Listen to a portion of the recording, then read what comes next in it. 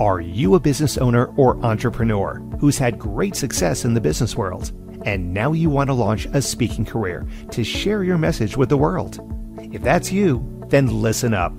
25-year speaking industry veteran Brett Ridgway has released his latest special report, 3 Key Things Entrepreneurs Must Master to Build a Profitable Speaking Business. To pick up your copy, go to brettridgway.com/freebie. Welcome to the Spotlight on Speaking show with Brett Ridgway, where you'll learn the keys to building a profitable speaking business from speaking industry pros. Each week, we interview a great guest who will share his or her speaking journey, identify what their keys to success have been, and highlight some critical mistakes they've made along the way that you'll want to avoid. Be sure to visit our website at spotlightonspeaking.com. And while you're there, subscribe to us via your favorite network. Now, sit back, tune in, and get ready to meet this week's guest. Hello again, everyone, and welcome to another episode of the Spotlight on Speaking show. I'm your host, Brett Ridgway, and I'm excited to have as my guest today, LeRon Barton. LeRon is a writer, author, and speaker that has graced stages all around the world. He's a 3-time TEDx speaker who has given talks at universities and companies, but also has a stutter. LeRon has been stuttering since the age of 6. With his handicap, he often sat in silence due to being afraid of ridicule. People made fun of him and the way he spoke. It was not until LeRon was asked to speak in front of an audience that he faced his fear. In this episode of our show, we're going to talk about having a stutter, how LeRon used his fear to fuel his speaking, the business of speaking, and suggestions for up-and-coming speakers. LeRon, welcome to the Spotlight on Speaking show. Thank you very much for having me, Brett. I really appreciate it. So, certainly you deal with something that most speakers never deal with. So let's go back into your journey a little bit, LeRon, and talk about what was the pull or the push or whatever it was that got you up in front of that room for the first time. Brett, that's a really interesting and really good question. For me, speaking it always kind of came relatively easy. I mean, being able to express a point, being able to illuminate on a subject and sort of expound on things. I'm at my core, I'm a writer. So, writing is my favorite thing that I do. It's the best thing that I know how to do. And I just felt like speaking kind of grew out of that. I'm a very inquisitive person. I love a great conversation, and I love listening to people. So I guess that if you combine all of those together, that's what kind of pushed me into speaking. I started out as we would do spoken word poetry. I haven't done spoken word in a while, but getting up in front of a crowd, reciting poetry, it could be a little scary to some, but for me, it was really exciting. And from there, I just wanted to keep doing it, Brett, that's what got me there. How many years are we going back, LeRon, to that first public speaking experience? Wow. I believe the very first time that I gave a talk was possibly in 2017. It was when I was living in the San Francisco Bay Area. So I used to go to a church called Glide Church. For those who don't know what that is, it's a world famous non-denominational church. It welcomes everyone, black, white, gay, straight, short, tall, and it's a very inclusive environment. And so I was a part of a racial justice group. I was actually the co-chair, and I was asked to give a quick 5-minute talk about racial injustice from the perspective of the Black man in America.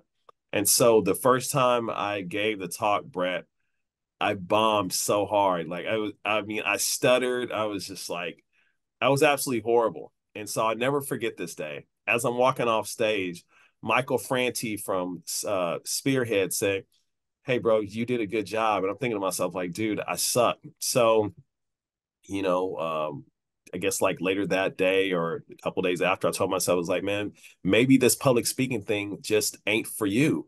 But I've always been the type of person where I'm not going to let someone beat me. I'm not going to let something beat me down, defeat me. And so another opportunity came. And Brett, what I did was I practiced, I practiced, I practiced. Like I must have practiced that speech over and over and over. And so by getting that second chance, I was able to give a better presentation, give a better talk. And that just gave me a lot of confidence.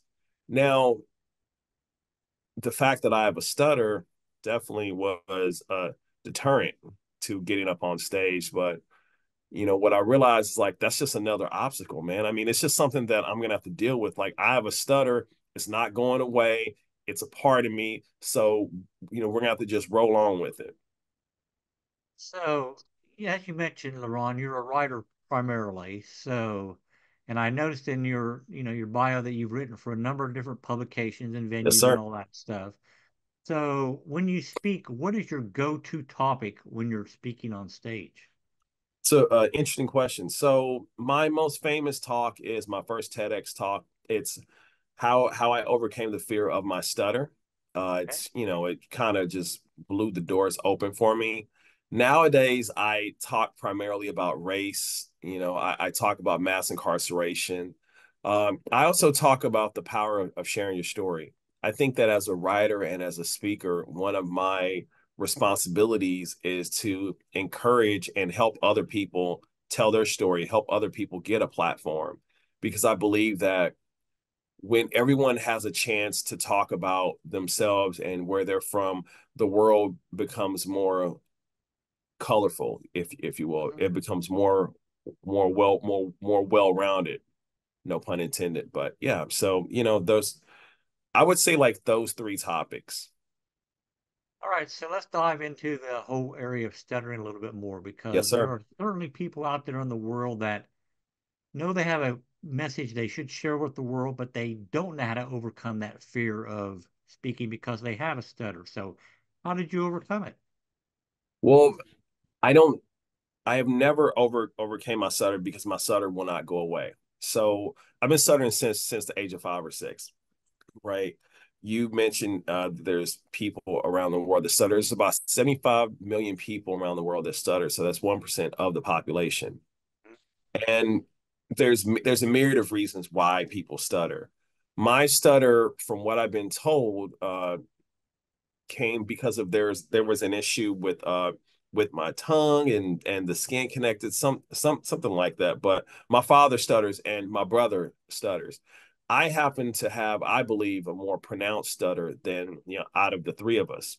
And so I never overcame the stutter. I just overcame the fear of stuttering because, Brett, it doesn't matter what I do, I'm going to stutter regardless, right?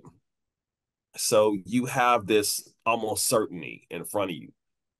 You know that it's going to happen. So are you going to let that stop you from doing what you want to do? It's like we're all going to die, right? Yeah. Death is certain. So if you have that certainty, is that going to stop you from living? So the key for me is to not worry about the ridicule and not worry about me stuttering. Like I believe that I was so worried about stuttering that I stopped myself from speaking out on things that I should have spoken out, I'm sorry, or that opportunities that I should have taken. And to be honest with you, also, Brett, like people really didn't care. Like if we got down to the brass tacks of it, like I cared more about it than people did. And that was my perception as people. I was like, oh my God, yo, someone's gonna laugh at me. I mean, yeah, I got laughed at, cool in the gang. You know, people make fun of me. People smile like a little giggle when I stutter. But I mean, look at what I'm doing now. So I credit that to, I mean, obviously to God, but also to not letting that stop me and just realizing that it is what it is. We're all not perfect. We all have something that we're dealing with, and it's up to us to not let that stop us from living our lives. So, LeRon, do you consider yourself to be primarily a keynote speaker, or do you also sell from the platform, or just use it for business building purposes, or is it all about keynoting? For me, I would probably say I'm primarily a keynote speaker. I also do workshops, as well Okay. as I'm getting and doing fireside chats. Earlier this month for Black History Month, I was a part of a fireside chat. That was really awesome. And next month, I'm going to be doing a fireside chat at South by Southwest. So I'm really excited about that opportunity. All right, so as a keynote speaker, LeRon, how do you measure whether your speech, your talk has been a success or not? Very good question. So I'm I'm what I would call more of an interactive speaker, right? So if you listen to like a lot of keynote speakers, they just talk at you. They're just like, whoa. And if that's your thing, cool. If you're effective, great. But I like to get the crowd involved. Hey, Brett, what's your thoughts on this? Or, and do you have any experience on this? I like to hear from everyone. So it's a keynote, but it's also kind of a facilitator in a way. And I think that the way that I measure success is that the feedback that I get after. I mean, not every speaker, like no speaker has 100% success rate. I think that there's been, I can definitely think off the top of my head, there's been two speeches that were not received well. They were like, oh my God, you're like, why do we hire this kid? What's going on? But it's everyone's not gonna bat 1,000, man, and you just have to just sort of push on. All right, so as a keynote speaker, give me your three best tips for being successful as a keynote speaker. Okay. Number one for me, and these are things that have worked for LeRon Barton. I don't know if they'll work for anyone else. Preparation. So I prepare a lot. Like I never wing things when it comes to talks, because when I've done that, Brett, I've came off sloppy. So what I want to do is I want to know as much about the subject, as much about the uh where I'm speaking, what type of topic, how they just the crowd, the environment. I like to talk pretty slow, and I'm just myself. I don't try to be anyone else. I think it's really important that we embrace who we are.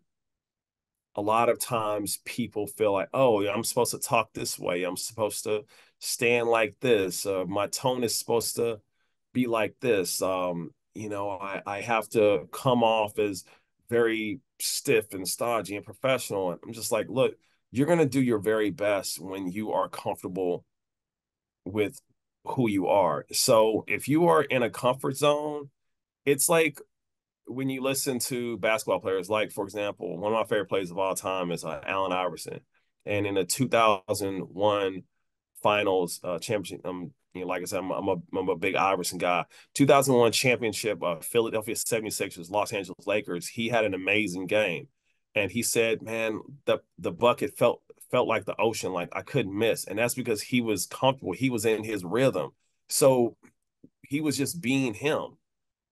Kyrie Irving said the same thing. The 2016 Golden State Warriors, Cleveland Cavaliers. He felt good. So I believe that when you are comfortable, when you are being yourself, you will feel good, and you will be a very what is the term? You will be a very potent speaker. All right, so I've got some more ground I want to cover with you, LeRon, but before we do, let's take a quick break for a word from our sponsor. Are you a business owner or entrepreneur who's had great success in the business world, and now you want to launch a speaking career to share your message with the world? If that's you, then listen up. 25-year speaking industry veteran Brett Ridgway has released his latest special report, 3 key things entrepreneurs must master to build a profitable speaking business.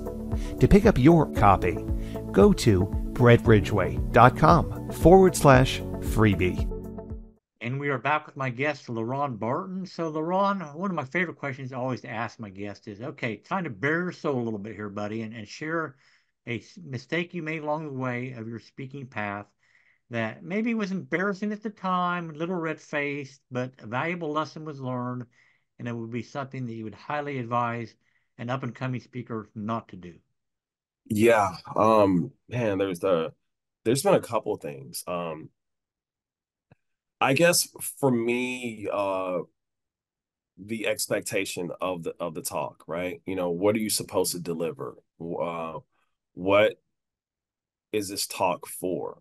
I did a talk for a wellness organization, and I was actually contracted through them to work with another company. And I thought that the talk was this, but they wanted it to be that.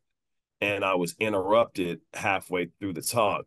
Okay, so when are we going to get to this though? And I was like, okay, and I thought that I thought that I did well, but wasn't the case. So be very clear on what you're supposed to do as far as what the talk is supposed to be, what the what the client wants you to deliver, and just have clarity about it, because you don't want to walk into a situation where you're presenting this and they want that.